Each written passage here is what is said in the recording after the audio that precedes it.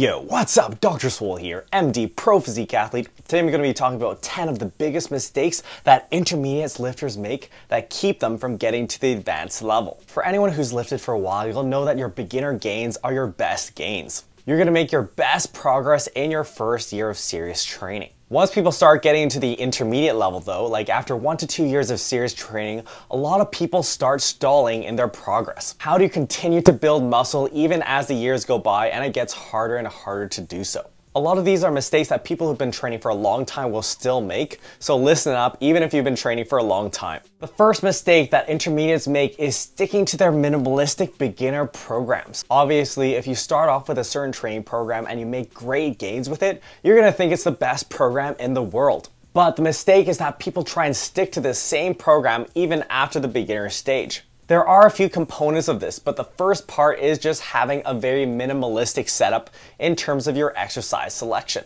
I remember as a beginner thinking to myself that all I would ever need for my legs was squats and deadlifts. And while you can get a lot of great gains from these basic compound movements, at some point you're going to want more variety. This is because different exercises target the muscle from different angles and with different resistance profiles. This will ultimately allow you to target different muscle fibers, and thus you'll get better complete development of your body. I actually do like the idea of minimalistic training for absolute beginners though. It keeps things really simple and it's best for beginners to really master those basic compound lifts. The skills you gain from developing your technique on the basic compound lifts will carry over to a lot of different exercises later.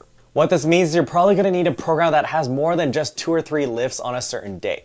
And it means you're going to have to branch out from just doing squat, bench, deadlift, and rows. The next big mistake that intermediates make is not experimenting with volume. When you're a beginner, it's great to start off with a minimalistic program which has really low volumes, sometimes even just a couple of sets for a muscle group each week. As a beginner, you will make gains with really low volumes just because you're so sensitive to the training stimulus. And I actually recommend that beginners start with low volumes because it will make sure that you're not overdoing it. And you'll have more space in your life so you're less likely to burn out. But beyond the beginner stage, you're probably going to have to increase those training volumes to continue seeing hypertrophy progress. Hypertrophy has an inverted U-shaped response to volume. This means that there is some optimal amount of volume for each muscle group each week, and you need to find that out yourself. So what I'd recommend, if you've been training with low volumes, you're stalled, and you still feel that you're recovering well, try adding in some volume. You want to do this gradually. For example, even just adding 1 or 2 sets for a muscle group each week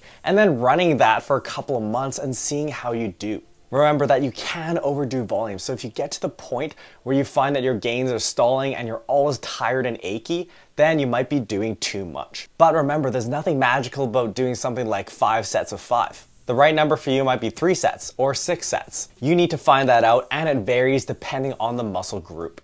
Third big mistake that intermediate bodybuilders make is only using strength training. When starting out, a lot of people will hop on a beginner strength type program. For example, something like 5x5, which tends to use low volumes and low rep ranges. This makes sense because you'll hear a lot of people talking about progressive overload. That is, getting stronger over time, and that getting stronger over time will lead to better gains. The tricky thing about this is it's actually true to a large extent. If you're getting stronger, particularly in the moderate rep ranges over time, you are going to get bigger. But the problem is people think that training like a powerlifter will get them their optimal physique, and they don't realize that powerlifting training will become suboptimal for hypertrophy at a high level. When you do lots of heavy strength work in low rep ranges with high amounts of weight, this is going to be very specific for strength. So it will help you get your numbers up on those main lifts. The problem is the efficiency trade-off. Heavy strength work is very fatiguing per unit volume. Let's say, for example, you worked up to a heavy 1 RM of 315 on the squat. That heavy single could be quite useful from the perspective of developing strength. But let's say you compare that to doing a set of 5 with 255 pounds. With that set of 5, you're going to accumulate way more volume, especially if you look at volume from the perspective of sets times reps times weight lifted. If you're always lifting heavy like in the 1 to 5 rep range, you're not going to be able to generate as much productive volume across the week in total. This is ultimately why more moderate rep ranges tend to be better for hypertrophy. You're getting a good amount of stimulus for the amount of fatigue that you're generating. And ultimately, fatigue will become a limiting factor as you get more advanced. Mistake number 4, you're afraid to bulk. A lot of people start off doing body recomposition. That is, they're trying to build muscle and lose fat at the same time. And a lot of these people will use the gaintaining strategy, which means keeping calories around maintenance so your weight stays stable and trying to build muscle and lose fat at the same time at that weight. This can work for a while as you're a beginner because you're so sensitive to the muscle building stimulus. But as you become more advanced, you're going to get slower and slower progress from this method, and ultimately you're going to stall. The reason is, as you get more advanced, the bar for building muscle gets raised higher and higher. And it really helps to be in a calorie surplus to actually build muscle. This means that beyond the beginner level, you do want to start running bulking and cutting phases if you want optimal results. The key with bulking is to lean bulk.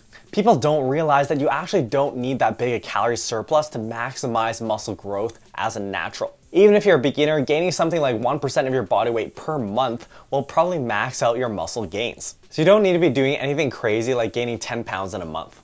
Fifth mistake that intermediate lifters make is that they don't learn how to cut. This follows from the last point where you want to learn how to bulk and cut properly. The issue with bulking is, even if you're running a lean bulk strategy, that is, you're gaining weight at a slow rate, you're still going to be putting on some proportion of fat. And eventually, when your body fat pushes up to a higher level, you're going to want to get it back down. You do need to learn how to lose fat properly. If you are in a higher body fat percentage range, like over 15% for men or 25% for women, I would recommend trying out a cut. To do this properly, you need to create a calorie deficit and you need to make sure you're getting in enough protein. If you want to do things properly, the two biggest parts from a diet perspective are getting into a calorie deficit and having enough protein. If you've never run a diet before, I'd recommend starting off with an open-ended approach. So not necessarily having an exact stop date or a certain body weight that you need to hit, but just starting off, setting your protein and systematically reducing your calories coming from carbs and fats till you lose weight. This point is tied intimately with the last one because if you don't learn how to cut, you'll always be afraid to bulk because you'll know that when you get into higher body fat percentage ranges, you're not going to be able to do anything about it. Learning how to get into a calorie deficit properly will give you a lot of confidence to run bulking phases and really add on that muscle mass. As long as you're at least maintaining performance in the gym, you're not going to be losing muscle. And if you're continuing to progress in the gym, you might even be gaining muscle. The next mistake that people make in the intermediate stage is that they stop developing their lifting technique. A lot of people will learn basic movement patterns and then think that they're the gods of the gym. You are always going to be able to improve your technique, increase your mind-muscle connection, and try out new exercises. I call this the cocky personal trainer stage. You've probably seen this a lot where you see the personal trainer or someone online who has learned how to squat and deadlift pretty well, and then they think they know everything.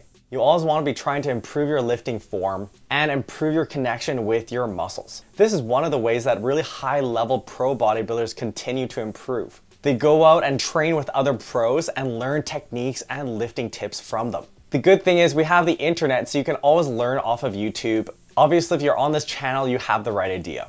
Number 7, when it comes to our intermediate lifting mistakes, is being stuck on basic progression schemes. A lot of people will start off using a linear type progression scheme.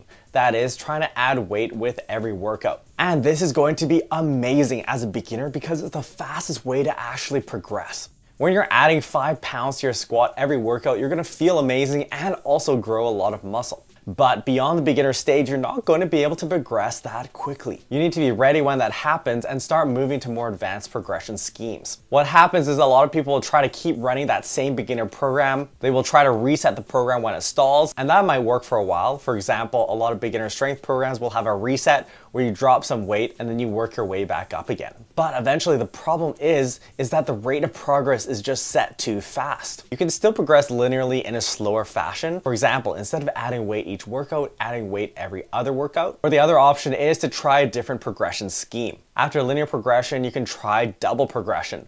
This is where you alternate advancing different variables. The most common example is advancing reps, then weight. So for example, choosing a rep range like 8 to 12 reps, adding a rep each workout, so going from 8 to 9 to 10 to 11 to 12 reps, and once you hit 12, you add weight and come back to 8 reps. Eventually, you might want to try more advanced progression schemes. One I like is called wave loading progression, where you add weight and drop reps each workout and then you come back after a certain cycle. For example, 12 reps with 80 pounds in week 1, 10 reps with 90 pounds in week 2, and 8 reps with 100 pounds in week 3. Then after week 3, you come back to 12 reps with 85 pounds. So you've added 5 pounds over the course of 3 weeks. After wave loading progression, there's triple progression. So this means you're advancing the variables of weight, sets, and reps. So this means you're progressing the different variables of weight, sets, and reps independently.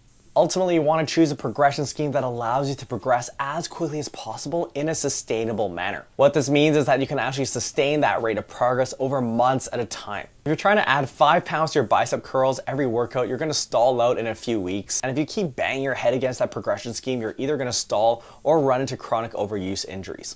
Mistake number 8. A lot of people will read online that 8 to 12 is the magic rep range for hypertrophy, and they get stuck in that zone. As I said, moderate rep ranges somewhere between 6 to 20 tend to give you the best trade-off of stimulus and fatigue. And that actually is a pretty broad range, so you do want to make use of it. The key thing about rep ranges that you need to take away from this is that different exercises all have optimal rep ranges. And this is something that will vary depending on the person. There are some general principles to this. So heavy bilateral compound movements using free weights like barbells and dumbbells will tend to work better with lower rep ranges and heavier weights. Meanwhile, machine movements tend to work better with higher rep ranges and lower weights. You can look to my free program templates for some inspiration, but ultimately you want to be playing around with rep ranges to find out what works for you. The way to figure out whether a rep range is good is, first of all, does it allow you to progress? If you're trying to grind away on 20 rep squat sets, you might find it relatively hard to add weight. You'll also want to look at whether you're getting a good pump and if you're really feeling a good burn in the target muscle. For example, you might find that doing really heavy low rep lateral raises might just not give you a good pump and burn. Number 9 on our list is not trying new techniques. This has been a common theme to this video, but a lot of beginners will just get married to the program that they started out with and not change anything. Following the basics of using heavy compound movements applied with progressive overload will get you really far. But you do want to start trying out some new techniques as you get more advanced. A good example of this that I'd recommend you check out would be metabolite techniques. These are techniques that deliberately attack the metabolic stress route of hypertrophy. So for example, training in higher rep ranges like 12 to 20 or even 20 to 30, using drop sets, which is a personal favorite of mine, doing something like supersets where you alternate 2 exercises training the same muscles, or using blood flow restriction training. What I'd recommend is that you keep the core fundamentals of your program in place. So progressive overload in the heavy compound movements in moderate rep ranges. But then you add a small component where you're testing some technique. That way you can systematically see if something is working or not. I do this with my exercise selection as well. So I have a pool of my most favorite exercises that I build most of my programming off of. But I might take one exercise for each muscle group and throw in a wildcard exercise, something that I haven't tried before or a new technique tweak. I won't always be doing this for all muscle groups and giving myself the opportunity to unlock new growth. If you find it's not working, that's fine. Just substitute it back for something that you know is tried and true. Our 10th mistake here that intermediate lifters make is trying to run advanced programs. This is the opposite problem that we had before with intermediate sticking to their beginner programming. And that's the tricky thing about being an intermediate. You can either run things to beginner or you can run things to advanced. Advanced programs are ones where you'll start seeing people running very fancy techniques. They might be using boutique exercises like single arm cable work, and they might be using a lot less of those heavy free weight compounds. There are a couple of components to this. First of all, advanced athletes have a very high skill level and mind-muscle connection, so they're able to get a great stimulus even using light weights. Second, at the advanced level, a lot of people are strong enough that they'll actually produce so much fatigue with those heavy lifts that they need to gravitate towards those lighter exercises. Third, at an advanced level, people have found exactly what works for them, and they might be using a certain special intensity technique that works for them but probably doesn't work for you. Finally, a lot of those people have outlier genetics or they're on performance enhancing supplements, so it might be working for them regardless. And the other thing is, people on performance enhancing supplements need to train lighter relative to their absolute strength. This is because the steroids allow their muscle to grow so fast that it actually outstrips the ability of their tendons to actually develop. So if they really tried to push progressive overload in low rep ranges on heavy movements, they would actually run into tendon tears. When someone tears multiple tendons like their quad or bicep tendons in the gym, it is a pretty good sign that they're on something. If you're still listening here, what changes have you made to your programming to continue seeing gains? Let us know in the comments below. If you want to improve your training further, check out this video where I share some other training mistakes that a lot of people make and that you might be making. Make sure you subscribe to the channel to level up your knowledge and transform your physique, and we'll see you next time.